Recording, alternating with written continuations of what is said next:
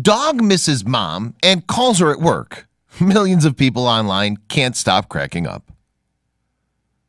People who have never owned a dog often underestimate how smart they are and how attached they can get to their owners.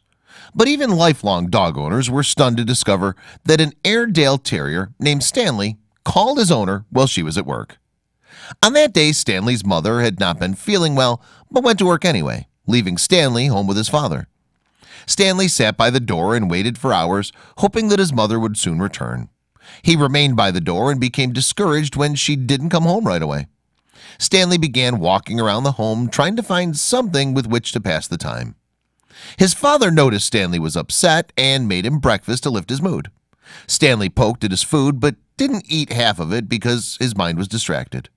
And Stanley knew he would not be able to relax until he heard his mother's voice. That's when it happened.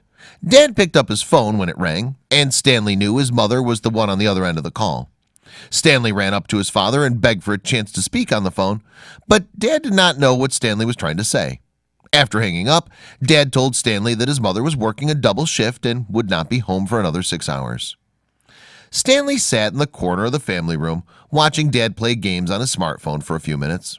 When Dad put the phone down and went to the bathroom, Stanley knew he couldn't waste the opportunity to solve his problem. He ran up to the phone, pressed his nose against the touchscreen, and managed to hit redial. The phone rang several times before Mom picked up. "Hello?" she said while wondering who was on the other line, but Stanley stood in silence for several seconds.